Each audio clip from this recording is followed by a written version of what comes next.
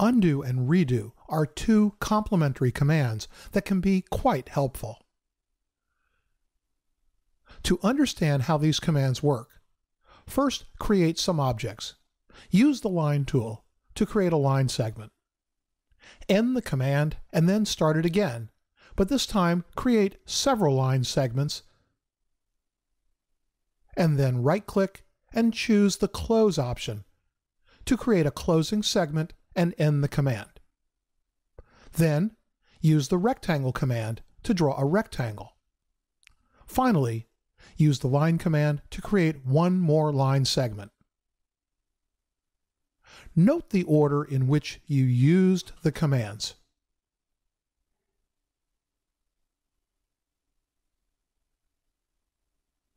On the Quick Access toolbar, click the Undo tool once.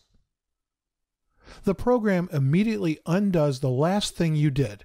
In this case, it undoes the last line segment you created. When you click Undo again, it undoes the next most recent thing that you did. In this case, it removes the rectangle. Click Undo again. This time the program does not undo each of the individual line segments, but rather it undoes all of the line segments created during that instance of the line command. This is because when you are in the middle of the line command, its internal undo option lets you step back and remove previous line segments. But once you have ended the line command, the undo command reverses all of the line segments you created during that particular use of the line command. And when you click Undo again, it will undo the very first line segment you created.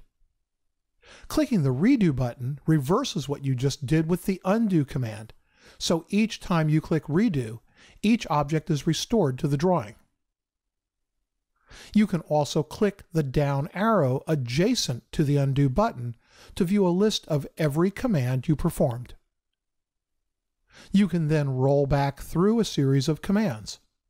So, rather than having to click the Undo button 3 times to undo everything but the very first line, you can select the last 3 commands at the top of the list to undo the line, the rectangle, and the line. The arrow adjacent to the Redo button lets you do the same thing.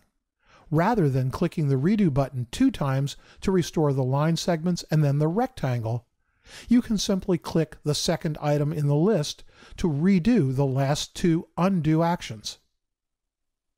Note, however, that the Redo list only contains the undo actions you performed. The combination of the Undo and Redo commands is perfect for trying what-if scenarios, or if you do something and do not get the desired results, you can immediately undo whatever you just did. Do not try to fix it, just undo it. There is one thing to remember, however. The Redo command only reverses whatever you just undid using the Undo command. If you use any other command after you undo something, you will no longer be able to use the Redo command to reverse whatever you undid.